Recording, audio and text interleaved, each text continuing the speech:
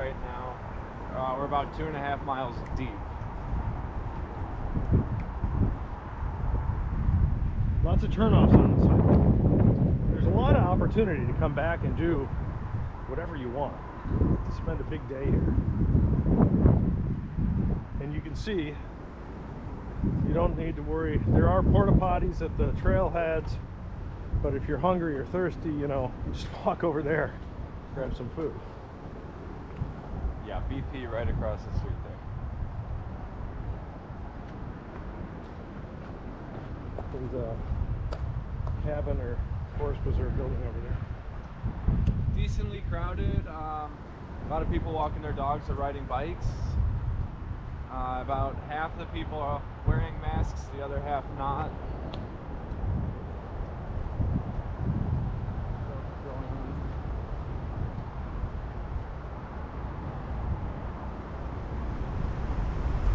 This, if you can see the paper bag stuff or plastic bags, this particular section right here is dirty. Yeah. It hasn't been that way for most of the path, so I'm calling it out because I'm noticing it, and it's definitely something that is isolated there. I think this is also I think this is the most dangerous crossing of a road. For the path. For this path. Irving Park doesn't have a stop sign or crosswalk, but they mentioned that they're trying to change that.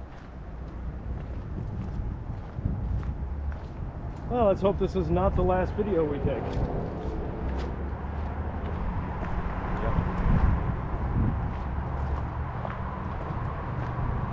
Yeah, don't get me wrong, this is great. This is really great right now.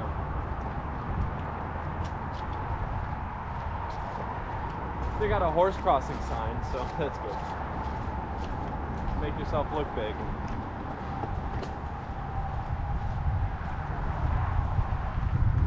All right, I'm gonna turn it off and concentrate. Yep.